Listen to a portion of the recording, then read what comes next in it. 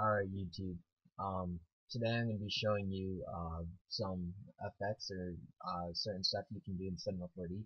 I will be doing a tutorial later on how to make something effect like this, which is like it just like has an opening door at the end of dark designs, etc. It's going to be how to make a avatar spinning, such as this right here, where you can just do whatever. I just randomly came around a tutorial that showed how to do the actual ball bearing part of this without the second ball bearings in the center.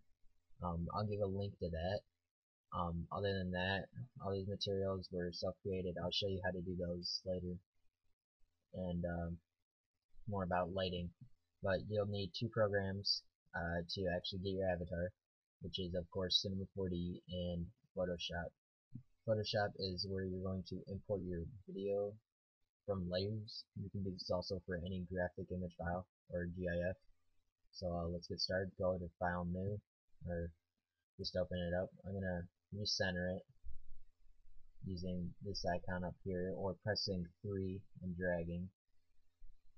And I'm just going to put it right there. Alright, what I'm going to start off doing is adding a plane as my background, as my floor instead of using the actual floor. And I'm just going to stretch this out a bit.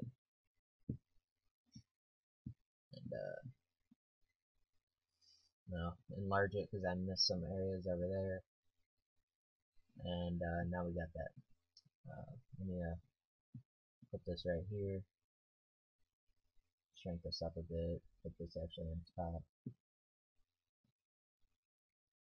Okay, we're good. Ignore that. I had fraps open. I don't know why it's still doing that though. Alright. We're going to change our output right now to 150 by 150. Make sure you do all frames. That doesn't matter. Save it as a QuickTime. Options. I'm just gonna name this Cinema4D. Save it. Don't need to worry about any of those. Anti-aliasing, best sync. Don't need to worry about any of those options. Take off auto light if you have this feature, and on the ray threshold, go up 5 for each of these. So like so. Now you can close that. And I'm just gonna angle it more because I didn't get the rest of that in background, so I didn't want to have it black. Alright, now the actual part. I'm just gonna do a basic one using tubes and maybe a sphere. I don't know. Alright, so first off, create your text. I'm gonna be doing dark designs.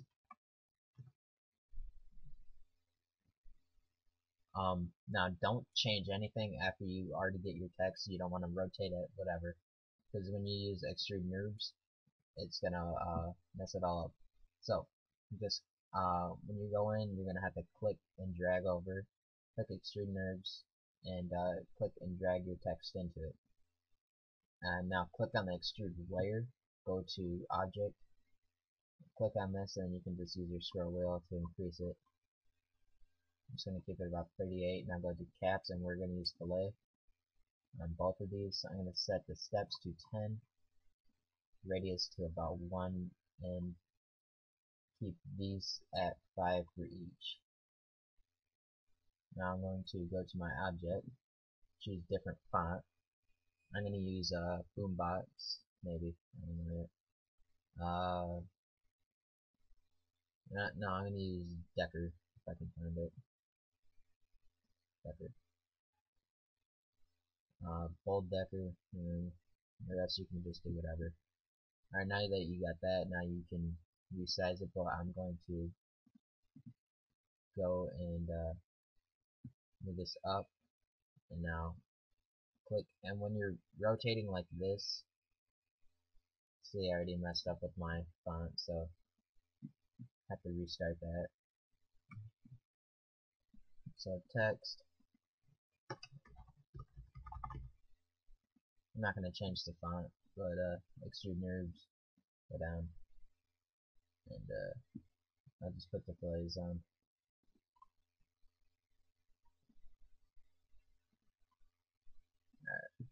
Alright, rotating, when you're rotating like this, make sure you hold shift, and as you can see it goes up increments of 5. Go 90, and then grab your move tool, and for the arrow, when it's down here, just go up 1 so it's at 10. And now put it towards the front, around right here, shrink it so it fits like so. I'm going to angle this a bit more to about right here. Drag this back around right there, and resize it yet again.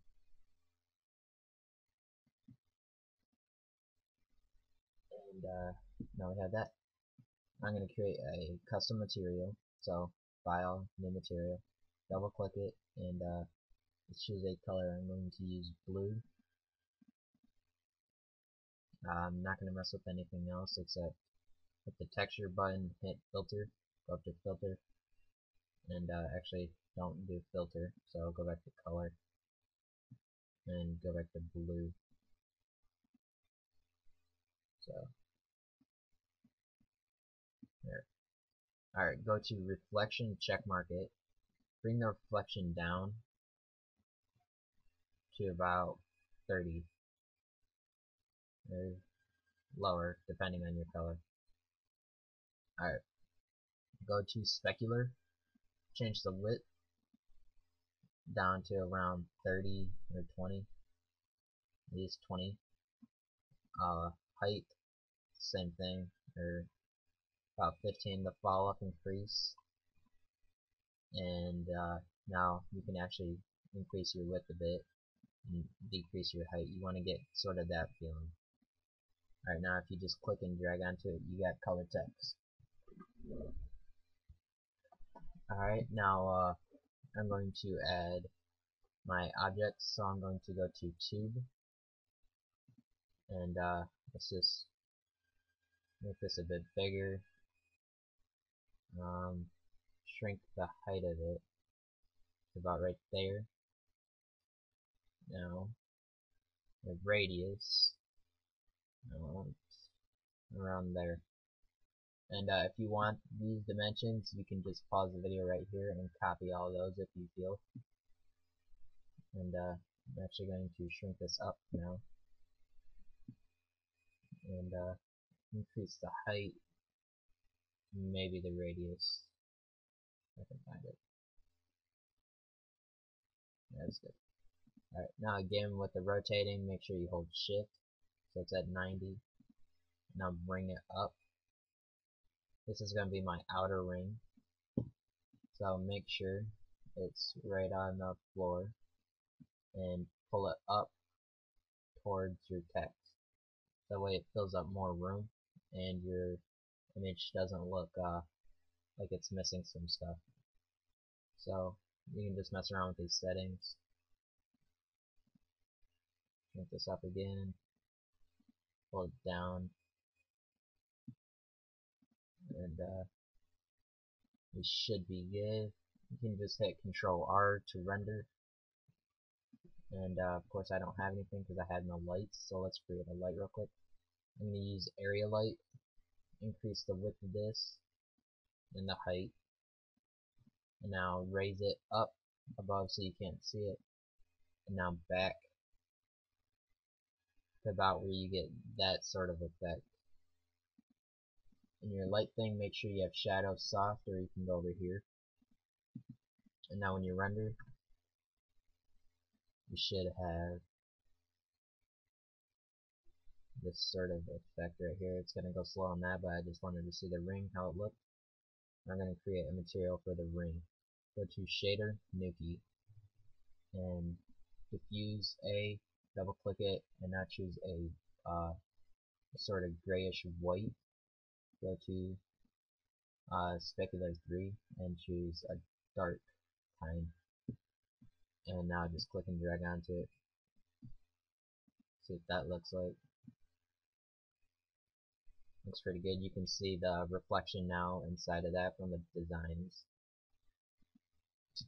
And I'm going to actually go to my light again and hold control and drag up.